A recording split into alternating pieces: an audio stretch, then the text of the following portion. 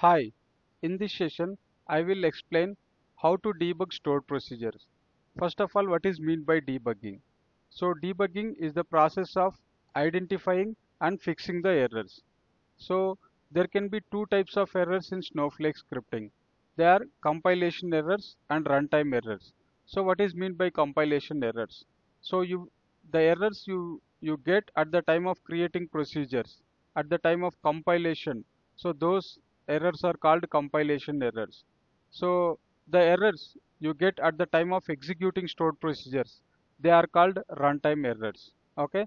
So there are two types of errors, compilation errors and runtime errors. Let's see how to identify these errors and how to fix it. First, let me go to some examples. Okay, I'm taking two examples here and I'm copy pasting here. Okay, so here I'm writing one execute immediate block. So I'm not creating a procedure. So I'm creating one execute immediate block. Okay. So first of all, I'm setting one a value n equals to 1237, and my requirement here is to find out the given number is a even number or odd number. Okay, so set this value. Okay, so I have created a block of code here. So saying if the given number mod 2 equals to 0, then print this is a even number, else print it is a odd number. Okay, so now I'll try to create execute this. Okay, so it is saying some uncaught exception, unexpected error. Okay, line number 7 at this parenthesis. Okay, and the error message is there is some error at given number is even number. But can you identify what is the error in this block of code? Okay, it is saying line number 7. Where is line number 7? This is the line number 7. But it is saying again line number 4. Okay, position 15. So line number 4 is nothing here. And the error message is given number is even number. So if you see there is no error here. So if you keenly identify, so what we are saying, it is a simple block. If you see, if we are starting the program with the begin, if n mod 2 equals to, then return this, else return this, close the program.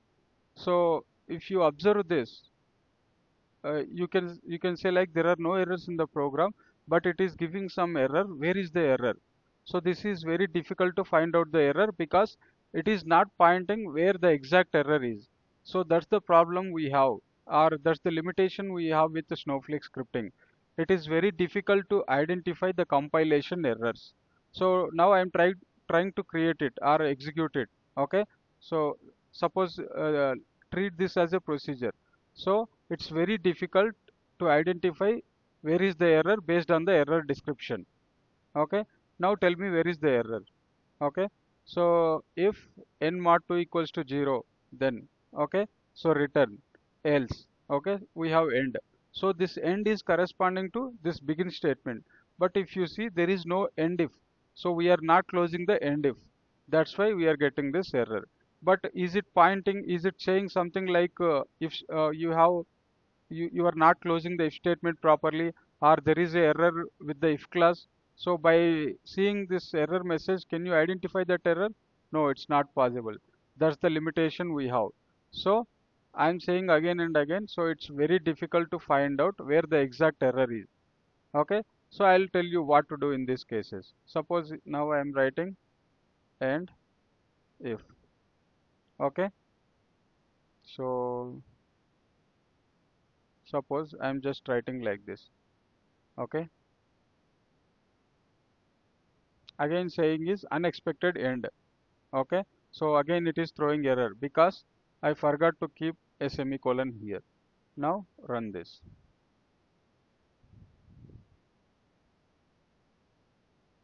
So now given number is odd number. So suppose if you set it as 1236, okay, so it will return as given number is even number. Okay, so just tell me now, by looking at the code, the previous code, is it possible to identify where the exact error is? It is somewhat difficult. Okay, now let's see one more example. Okay, this program I have already explained. Okay, so I want to get the list of prime numbers before this number. So suppose if I pass 100 as argument, I want to list out all the prime numbers before 100 till 100. Okay, so this is the program. I have explained this program clearly, so I'm not going to explain all the thing, but I'm trying to create this procedure. Okay, let's see.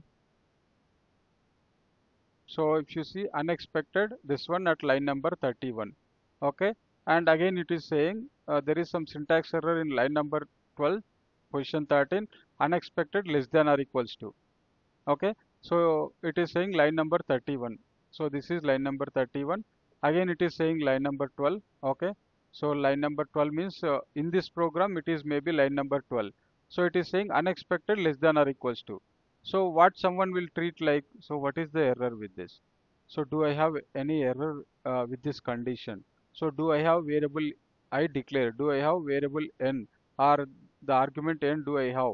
So they will be thinking most of the time at this only. But this procedure is not pointing the error correctly. So now what you have to do, you have to go line by line, check where is the error. It is very difficult, right? So take some, I am giving some 15 seconds or 30 seconds I am giving you. Just identify where is the error. Okay, suppose you took 30 seconds, but have you identified where is the error? No. So let's see what can be the error. So this looks correct. Okay, so do looks correct, flag equals to 0, so we have correct assignment operator. So for condition is correct, do is correct, again this one is correct. Okay, no errors, flag equals to 1, break, end if, end for, we are closing this if properly, we are closing this for properly. So again we have one if statement and we are closing it properly, and you can see so there are semicolons at the end of each and every statement. Okay, so everything looks like good, but where is the error? If you see keenly here, so I equals to I plus 1, but if you see, so this is not correct, so it should be like, so colon then equals to assignment operation. But while typing fastly, you can type like this. So like this, but it will not point this error. So it is saying there is error in the line this line. Okay. So is it easy to find out the error, the compilation errors? So I am again and again saying it's very difficult to um, point out the compilation errors. Okay. So I'll tell you what to do. Okay, so let's now change this and try to create this procedure.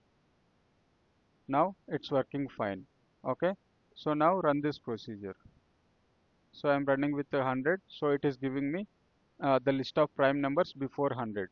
So if I say 500, okay, and call this, it will give me the list of prime numbers till 500. Okay, okay, you can see the list of prime numbers till 500. Okay, so now you understood, right, why I'm saying again and again. So it's difficult to find out the compilation errors. So let me tell you how to identify these compilation errors, how to fix them. So what you have to do. So if you are not able to find the error in the procedure, so you have to follow these steps. Okay, you have to follow these steps. Okay, let me do this. Okay, so what is the first thing you have to do? Verify if semicolon is missing anywhere, or all semicolons are placed properly or correctly. So you have to identify, you have to check your code. So and you have to make sure all of your statements are ending with semicolon. So but some cases are exceptional. Suppose if you see this program, so this is complete while block, right? So we end this while here, here the semicolon will be there, but here or here it is not required. But for evaluating the expressions it is required. Suppose flag equals to 0, flag equals to 1, prime equals to prime. So these, for all these expression statements, it is must and should, you have to close all of them. But if you have suppose if statement or for loop or while loop, so you have to place the semicolon at the end of the loop.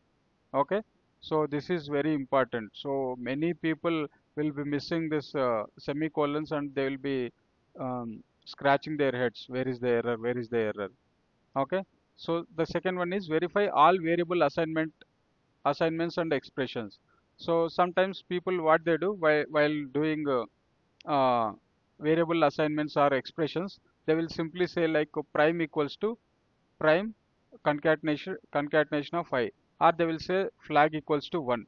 And if you look at the code, no one will think like a flag equals to 1, the statement is correct only, but why I am getting error? But the assignment operator is the correct assignment operator is this one, so you have to use this. So if you miss it also, so the error will point somewhere in the program, not exactly here.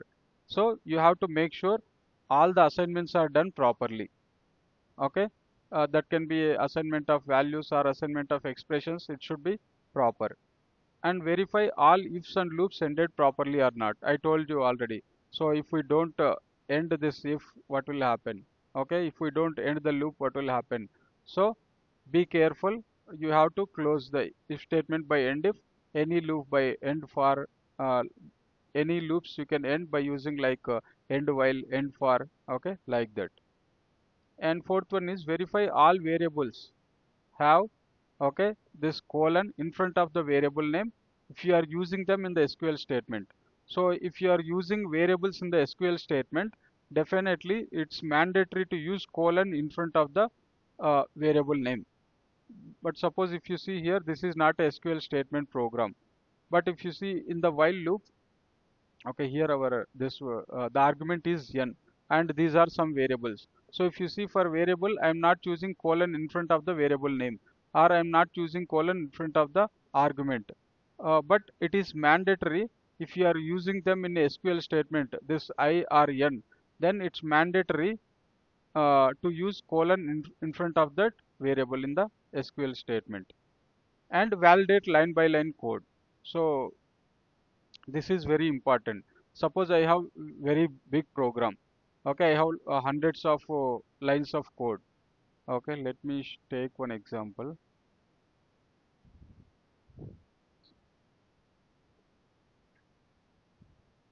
Okay, so I have a very big, suppose I have hundreds of statements. Okay, and I'm trying to create this procedure, but it is failing.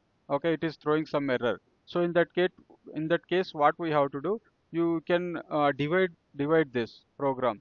Suppose so I want to make sure, suppose I'll say like this. Okay, at the end I'll say like this. So this part will not come into compilation.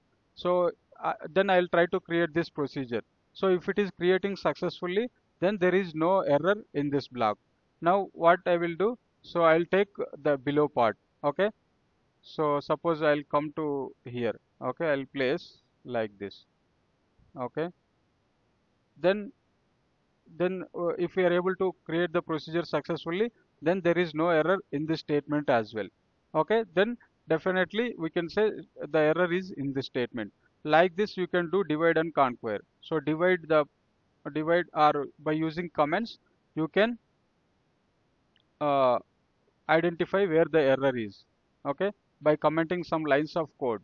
Okay, you can identify, or you can validate line by line code. So if you have only 10 lines, then no need to put comment. Okay, just verify each and every line where the error is. Okay, so these are the tips that can be used while debugging the compilation errors. Okay, I hope this is helpful. Okay, next let's see how to handle runtime errors. So what are the runtime errors? The errors we get at the time of executing the stored procedures. So if you have any runtime error, so that cannot be caught at the time of compilation. That means at the time of creation of the stored procedure, it won't throw any error. So the compilation will be passed successfully and the procedure will be created. But at the time of execution, the procedure will fail. So there can be some reasons. Suppose if any object is used in the stored procedure that is missing in the database, definitely uh, at the time of creating the procedure it will not throw any error, but at the time of executing this procedure it will throw one error. So these types of errors are called runtime errors. So there can be any number of reasons for runtime errors. Some of them I listed here. Suppose the table you are using in the stored procedure may be missing, okay, or the view you are using in the procedure, maybe it is missing, or you are using wrong table name or wrong view name, or you are using wrong column name. Suppose if I have emp id in the database, but you are saying employee id, so which is wrong. So these are also will throw the runtime errors. Suppose missing of streams, so the stream you are using in the procedure is missing, or stale streams, that means the stream became outdated. That means if any stream that is created on the object, if it is not capturing any changes for 14 days, so it will go into stale state. So in that case also it will throw runtime error. So data type error, suppose you are trying to load a numeric data into a varchar field. So at the time of creating procedure it will not throw any error, but at the time of executing while loading the data into table, so it will throw one error. And wrong data from source, okay, so this is also one possibility. So data itself is wrong.